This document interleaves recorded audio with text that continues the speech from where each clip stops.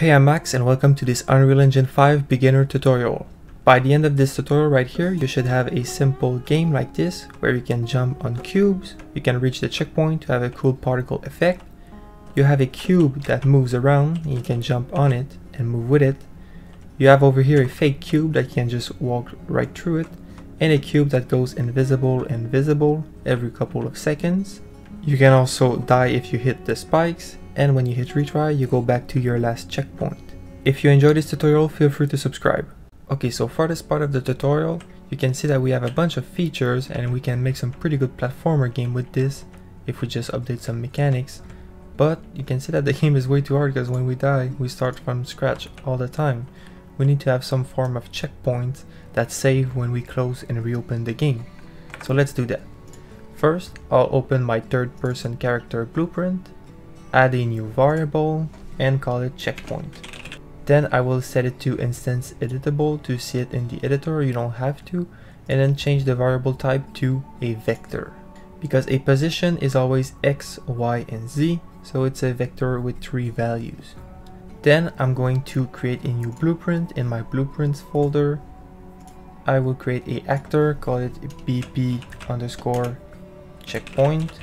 I will drag it to the other side, then add a static mesh again. For this one, I don't actually have any static mesh ready, but I found in the starter content this pillar frame, which I guess looks pretty good. Kind of looks like a flag or something, I guess. And I need to set the collision to no collision because I don't want to collide with the pole. Finally, I need to add something to detect the collision if it's not going to be the pole. So I will add a box collision, and by default this box collision is set to overlap all, not block all. So that means that when you go over it, it will trigger the event, but it will not prevent you from moving. Then I will just make this a little bit bigger, let's say 128, 128, 128, and I will move the box up a little bit to be at the height of the pole. So like I said, since it's set to overlap all, it will not block it, but it will trigger an event. If we go down to the event, we can see the second one is on component begin overlap, and we have end overlap as well. In our case, we will use the begin overlap, so click on that. So you can see when we begin overlap with the box, we need to do just like we did with the spike, so drag from the other actor, cast to third person character. So if the thing that overlapped with the box is a third person character, we want to set the checkpoint to the position of the pole, or the actor actually, because you can see here this is the scene root, which is the bottom of the pole. So we can just do right click, get actor location, and we can simply put that in here. Now what I need to do is simply put my checkpoint, let's say right here on this surface, then save, and you can see if I take a look at my character, the checkpoint is 0, 0, 0, and now if I go on this pole right here, it is set to 380, 420, 370. But now you can see if I make my character die and then I restart the game, if I look at my third person character again, you can see my checkpoint is gone, because when the level restarts, every variable is reset, everything is reset. So what we need to do is create a save game, so we can save the data to a file and then load it back. So let's do this. Go in your blueprint folder, right click, choose blueprint class, and you can see here there is nothing for saving. We need to go at the bottom and click the little arrow next to all classes, so we can see all of the classes, and search for SaveGame, the first one right here. Then I will call it BP underscore SaveGame. You can open it up and you can see that there is actually nothing in here, and you don't really want to use the event graph, at least not for this project, because it's very simple. You just want to create variables, and those are the variables that will be saved in the file. So I want to create a variable, call it checkpoint, then I'm going to set it to a vector, and just like that we have our save file ready to save a checkpoint. Now go back to your third person character, right click and search for end play, which is the event as it suggests that happens when you close the game or when the game closes for whatever reason. All you want to do is on end play, we want to create save game object, Then we can simply select our class right here, BP SaveGame. Then in this SaveGame object, we want to set the checkpoint like this, and we want to set it to our player's checkpoint. So just like that, we set the checkpoint in the save file, and then we simply have to drag from the save file again, save game to slot, and we simply have to put it a name, so we can call it, for example, save file or whatever we want. User index, we can just leave that to 0, and just like that we can save our data to a file. Obviously on begin play we also need to load it back.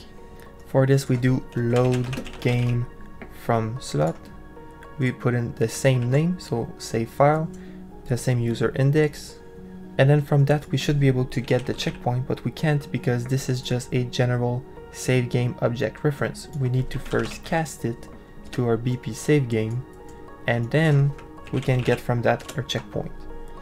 Finally, we can set the checkpoint of our player, so maybe it's a little bit confusing, maybe I should have called it checkpoint save or something.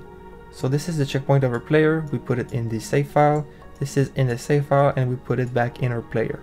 The only thing really missing about this is that our player by default is not at 0, 0, 0, so if we load and we don't have a checkpoint, it's going to be 0, 0, 0, and it's going to teleport us under the map. So before teleporting the player to the checkpoint, we need to make sure that the checkpoint is not 0, so we just have to drag from it, get the length, and then if the length is greater than 0, then from that we will add a branch connected to the set checkpoint, and if it's greater than 0, then we want to set actor location, which is going to be a teleport, to the new location, which will be the checkpoint. So let's recap real quick. When the player stops playing, so either because we close the game or we reopen the level or we open the new level, it's going to create a save game before deleting the player and saving the checkpoint from the player into this slot. And then when we reopen the game, we're going to load this slot, cast it to a BP save game. Then we're going to get the checkpoint in that save file, set it in our player, and if it's greater than 0, so if it's not just 0, 0, 0, then we are going to teleport our player to it. So if we do that and test it out, let's see if it works. So if I go on my checkpoint, okay, so I set my checkpoint. Now if I close the game and reopen it, I'm back at my checkpoint. And same thing if I die and then I hit retry, I should be back at my checkpoint, and there you go, I'm here. And if you're wondering where the save file is saved, if you go in your projects, you open up your project, go into saved, and then save games, it's right here. So you can see if I delete it and I play the game again, my checkpoint is gone. The only thing you have to be careful with the way we set this up is that if you add a second level, when you go to the second level, you don't want to load the checkpoint from the previous level.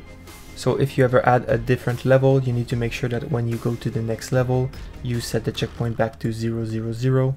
And in the save game, you need to save also the level you're at to open the right level when you reopen the game. But it's pretty much the same thing as what we did, so I'm not going to bother doing this. The last thing I want to show you is how to make some basics effects. So go in whatever folder you want. You can also create a new folder, effects, right click, go to effects, Niagara emitter, new emitter from template, next, empty, finish, then call it whatever you want. So NE underscore effect, I'm not really sure what to call it. Open it up, and over here you have pretty much the particle editor where you can make any sort of particle you want. So in the emitter update, I will add a burst, spawn burst instantaneous, and you can also add a spawn rate if you want them to spawn over time.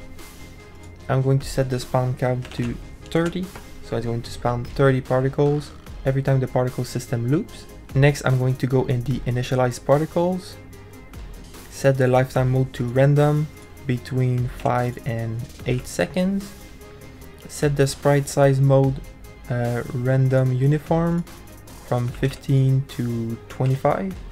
Then in particle spawn, I'm going to add a velocity like this. Click the first fixed issue, which is going to add apply initial forces. Then from the velocity, you can put in a static velocity like this, but you can see it still doesn't move. That's because of the other fixed issue that disappeared for some reason. But you just have to go in your particle update and add solve forces and velocities, and now you can see my particles are moving, but they're all moving at exactly the same speed, so it looks like one. So to make it a little bit more random, you can click the little chain link next to the velocity, type random and select random range vector, and then you can put a minimum and a maximum. So let's say minus 100, minus 100, and then 200, 200, 200. So it's going to be anywhere between minus 100 and 200 for X and Y, and Z is 0 because I don't want it to go down. So like this, it looks a lot better, like an explosion. Then we can add in the particle update color like this, and again the chain link, and then we can type curve, color from curve, so we can add a different color over time. At the top it's the color, so if I select, for example, the first one, double click on it, select red, and you can see they go from red to white. If you don't want it, you can click on the white, click delete, and now they're just red. And at the bottom it's the opacity, so it goes from 1 to 0, so it fades out. Also, if you open up the color, you can go in the vibrance and put it higher than 1 if you click on it and input the value, let's say 10. And you can see it makes them sort of glow. If I go to 100, it's very obvious, it glows. So I think that looks pretty good, I'll keep that. And also you can see that the particles stay the same size the whole time, so if I go in particle update, I can do scale, sprite, size, and again add a curve, vector 2D from a curve, and make it go down. It's already like this, perfect. So it goes, so each particle grows a little bit smaller over time until it disappears, so that's good. You can mess with the settings, there are a bunch of things, I cannot cover everything, but this is like the very basics: velocity, color, and size. So let's save this, and now we need to create a Niagara particle system using this Niagara emitter. So right click, create Niagara System, then you can rename it if you want. So rename Niagara System underscore effect, let's say. Open it up, and now you can see your emitters right here, and you can change some settings, and you can add another emitter. So let's say I add again the same one, NE effect. So I added a double, and on this one I can change, for example, the color from red to purple, and I can change the velocity max from 200 to 400. So you can see now they both combine to create a cool effect. So now if I save this, let's say I want this to appear when I reach the checkpoint. Well, to do this, it's pretty easy. Just go in your blueprint, create a new blueprint, actor, BP underscore effect. Now you can open it, add a new component, add a Niagara particle system. Then here in the Niagara, you just have to select your effect, and you can see it's already playing. And finally, you don't want the effect to keep playing over and over again, so you can go in the class defaults, go down at the bottom, and you can see lifespan. So after this time, it will be automatically deleted, and we can set it to something like 8. So after 8 seconds, the actor will automatically be deleted. So now all we have to do is spawn it in the checkpoint, and it will be deleted after 8 seconds. So here on begin overlap, we set the checkpoint, and after that we just have to drag, do spawn actor from class. We can select our BP effect, and if we try to compile that, we get an error because we didn't set the transform. So you can right click on this, click on split struct bin, and now you get scale, rotation, and location. In our case, we don't need the rotation and scale, just the location, and we can just set it to the actor location. And just like that, if we save this, when we go on our checkpoint, it should create this effect. And wow, that's very beautiful.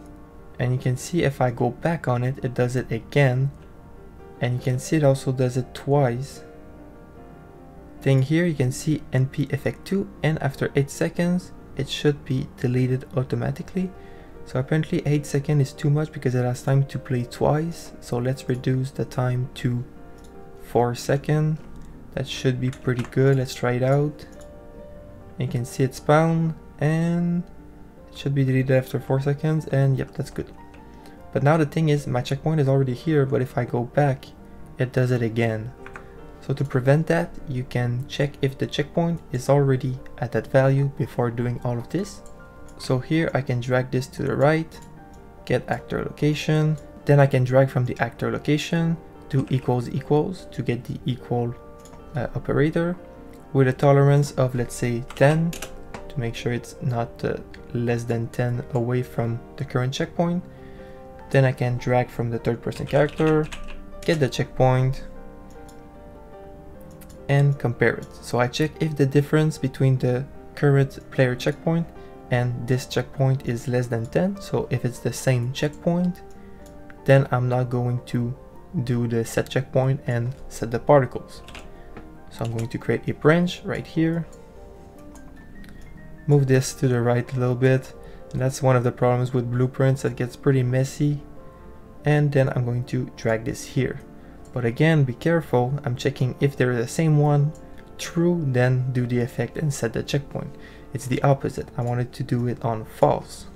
So if it's not the same one, then set the checkpoint and do the effect.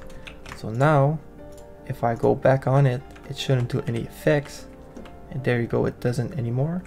But if I delete my save file, and then I go back, it should do the effect. And there you go. Now if I go off and I go back on, it doesn't do it anymore. So hopefully this whole tutorial helped you understand the basics of Unreal Engine, how the editor works, and how some simple blueprints can be used to add some behaviors to your game. Let me know if there's any other tutorial you want to see. Subscribe if you enjoy some game dev content, and hopefully I'll see you again later.